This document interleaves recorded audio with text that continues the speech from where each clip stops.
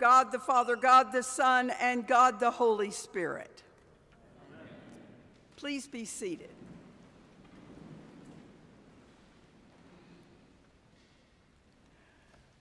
One of the lovely things that has happened to me in my life of late is the privilege of serving on the steering committee of the Seminary of the Southwest, where Jared and I attended seminary.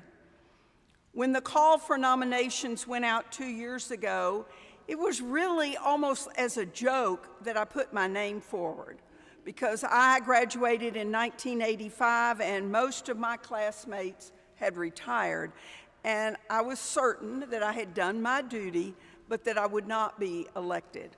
Well, that was not the case, and I volunteered to work on the Blandy lectures. Dean Blandy was the first dean of the seminary, and each year we celebrate him. This year has been a true blessing because it introduced me to the work of the poet and author Shihab Nye and the writing of one of the seminary professors, Jenna St. David. A more appropriate name for a seminary professor could not be found, St. David.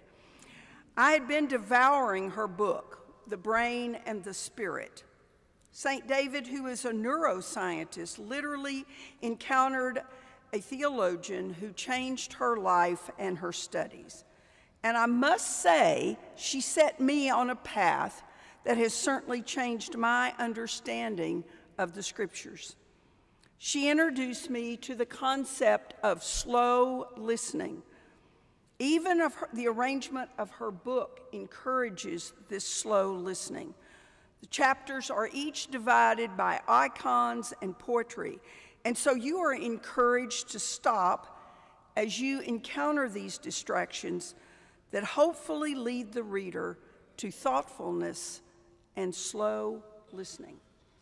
So, with all of that in mind, I went after the Old and New Testament stories in today's reading. My first reaction was that I had been hijacked. Surely the lectionary did not expect me to preach on these lessons.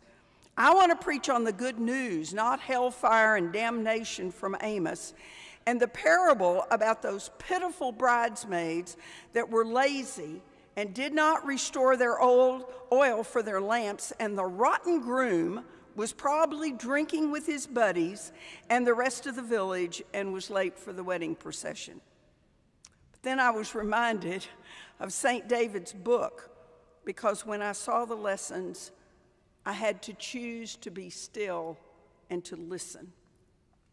Slow listening and a reminder from the theologian Parker Palmer encouraged me to look at what was being said and what might bless me and hopefully bless some of you. Parker Palmer says that our hearts can break in one of two ways. Either we shatter into shards of shrapnel that may injure others, or we break open at the core and love pours out. We either shatter into shards of shrapnel that may injure others, or we may break open at our core and love pours out. And I want to break open in my core and hear what Amos and Matthew were saying. And in practicing slow listening of the scriptures and in my life, I wanted to learn how to break open and hear what others are saying to me. To be open to the danger of loving and listening in a manner that had not always been mine to claim. Habitually learning to listen and to protect myself and others from the shrapnel that might injure. In the Amos lesson, we run headlong into a mighty prophet. He was active in the first half of the 8th century. Israel was mighty, very strong at this time, but the prosperity led, big surprise, to gross inequities between the classes. The poor were getting poorer, and the rich were getting richer on the backs of the poor. Amos, who is a farmer from the southern kingdom, went after the rich in the northern kingdom. And as we read his writing, it is hard to find the light. God, through Amos, clearly tells the people that the day of the Lord will be darkness and there will be no light in it. He says, take away your music and your worship, because the Lord will not listen, nor will the Lord accept. It is at this point that I had to be totally still. The words of the prophet of Amos are most ancient and modern. Written in the 8th century, they can certainly apply to the world in which we live right now. Yet in listening, we also hear words that call us to hope, that call us to purpose, that call each of us to a way of life and love that we can devote ourselves to from now on until we die. Let justice roll down like waters and righteousness like a flowing stream. Let justice roll down like waters and righteousness like a flowing stream. Each of us, in hearing that and holding that close, know if we adopt that as our work, we can open up the possibility of love and justice among all people. And in the gospel lesson, I listened slowly. I listened over and over, and in truth, I was more than a little dismayed by Matthew. Where is the love, and where does it pour out? I think the love in this encourages us to realize that we are responsible for our own relationship with God and with others. We must be spiritually and mentally prepared for what lies ahead of us. And no one can do it for us. No one can decide how it is that we must live. And as Jenna St. David encourages us to do, is to look at our lives, our reactions to life, and what motivates us.